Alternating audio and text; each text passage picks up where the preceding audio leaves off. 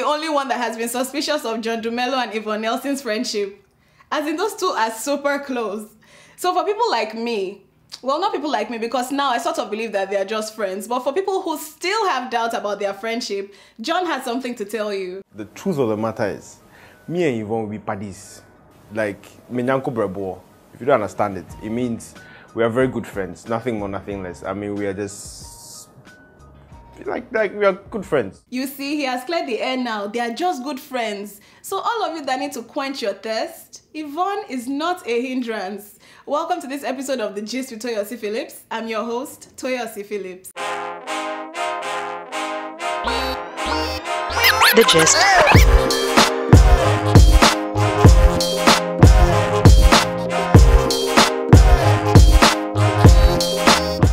Welcome guys, thank you for watching. Another week, another birthday. This time it is award-winning actress and broadcaster Madam Taiwo Ajai-Lycett.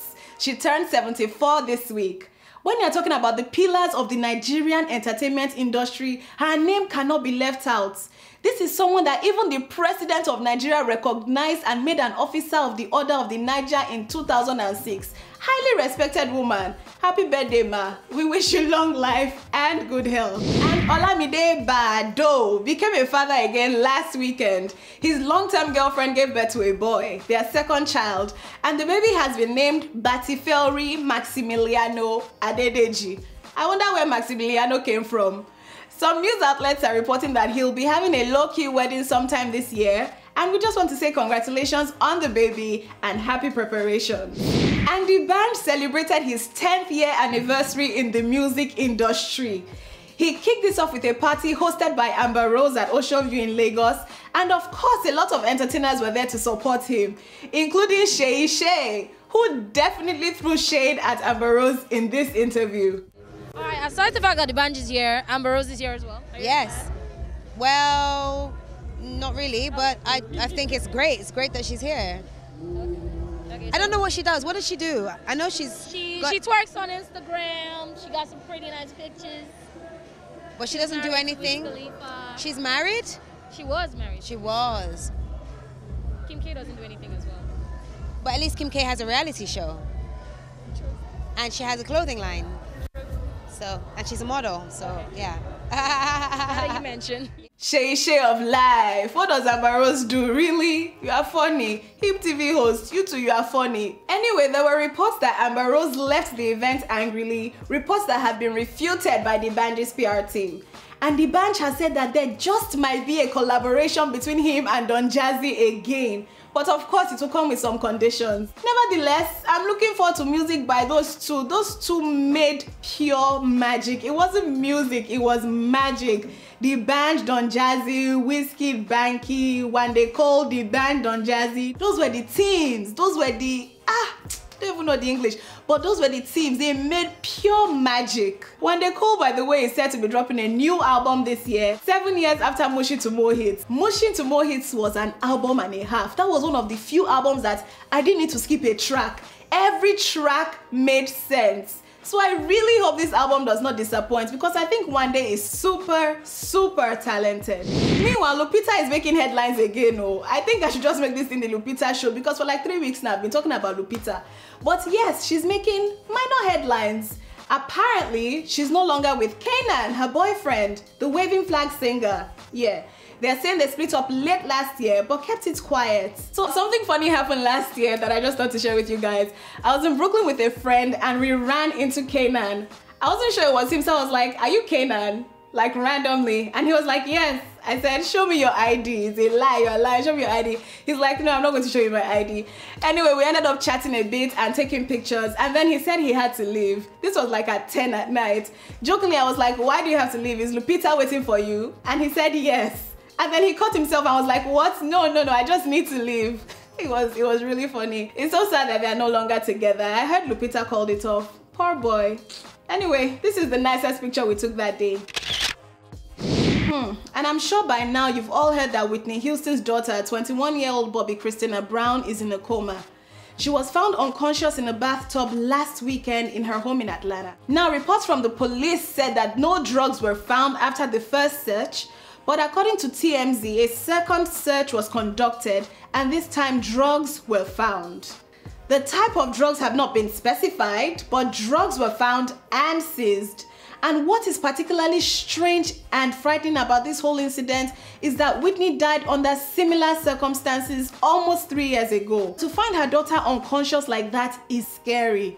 Some people are saying that she got depressed after watching the Whitney movie, which was first aired on Lifetime 2 weeks ago. And a part of me is wondering if she experimented with drugs just to know what her mom saw in it, just to know how it made her mom feel. Please, I feel the need to preach right now. Parents, you need to be careful what you expose your kids to. I've seen children who grew up in homes where domestic violence was a regular thing become violent. I've also seen children whose parents used to smoke pick up smoking just to know what it felt like. Kids are very impressionable, so please get your life together because you're accountable for a lot of your kids' actions. We'll be back after this break. Hey, this is Tammy Dollface and you're watching The Gist with Toyosi Phillips. Keep it locked. Welcome back. Whew, I had to get that off. Anyway, we're about to see Oprah do a lot more acting. She's teaming up with the director of Selma for a drama series on OWN, that's Oprah Winfrey Network. Ava DuVernay, that's the director of Selma, is going to create a series of Queen Sugar, a novel by Natalie Basil, and Oprah is going to have recurring roles in it. I like that Oprah is expressing herself in every way she feels like. Production on this will start later this year, so all aspiring actors and actresses, call your agent and look for the casting director because I'm sensing this will be a big one. Meanwhile, Linda Ikeji may be facing a lawsuit very soon. This story is long, so please just follow me as I'm going. So remember last week I told you about actress Toyin Aimakhu's marriage being in jeopardy, that her husband had even changed his Facebook status to separated. Well, when the news hit the blogs, Linda Ikeji did a story on it, but she went deeper. There have been rumors of Toyin Aimakhu and Funke Akindele, another actress, not being friends at all, like they don't see eye to eye. When the story of Toyin's marriage crumbling broke, Funke Akindele put up this meme on Instagram and took it down minutes later. But you know Linda now, she had already captured the image and alleged in a blog post that this unto was to spite Toyin Aimakhu over her marital issues. Funke Akindele did not find this funny and had her lawyers write to Linda to 1. Take the blog post down and 2. Do a retraction of the false story within 24 hours of receiving their letter. This letter was dated January 25. And if we can see the letter, that means Linda too has seen the letter. But so far, the post is still up, at least at the time of recording this, and no retraction has been done. So this may be going to court, and guess what? I will keep you posted. And I interviewed the lawyer and CEO of Chocolate City last week. No, we didn't talk about Linda and Funke Akindele. Maybe we should have. We talked about entertainers in politics and the upcoming elections. It was quite insightful. Here's a clip from it. Mr. Aldumekore, welcome to the show. It's a pleasure to be on the show. Thank you. So I want to talk about the entertainment industry now. You've been in the industry for about 10 years now. Is that correct? Yes, that's correct. Okay, so what do you think is the reason for entertainers going into politics? The truth is, there's a lot of power in entertainment. And when you're in the, either as an actor or a music star or somebody or TV personality, these are all platforms that give you acceptance and give you publicity beyond your immediate scope. You'll find the full interview on Sahara TV's page. And now it's time for what? Fab Fave 5.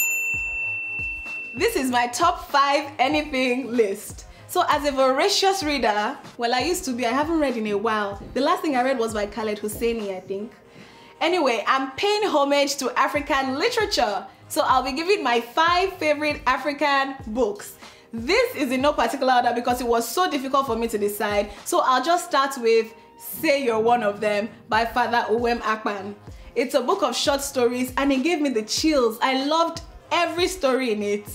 Next is The Secret Lives of Baba Segi's Wives by Lola Shoneyin. This book is hilarious and deep. Like, it's really deep. I loved it as well.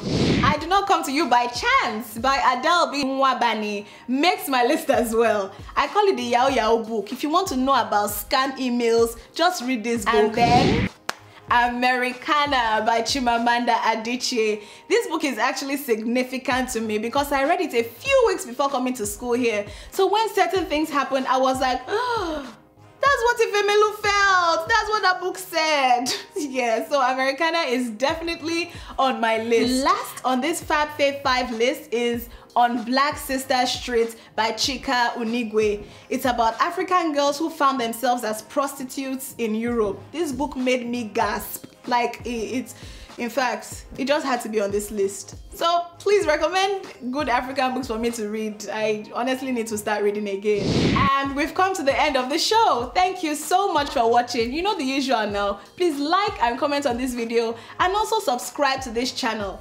To know what I'm up to when I'm not recording, follow me on Twitter at Toyosi Phillips and on Instagram at Toyosi_Phillips. You can also like our Facebook page at The Gist with Toyosi Phillips and our Instagram page at The Gist with Toyosi Phillips, one word. Guys, for real, you can be everything you want to be. See you next week. Bye.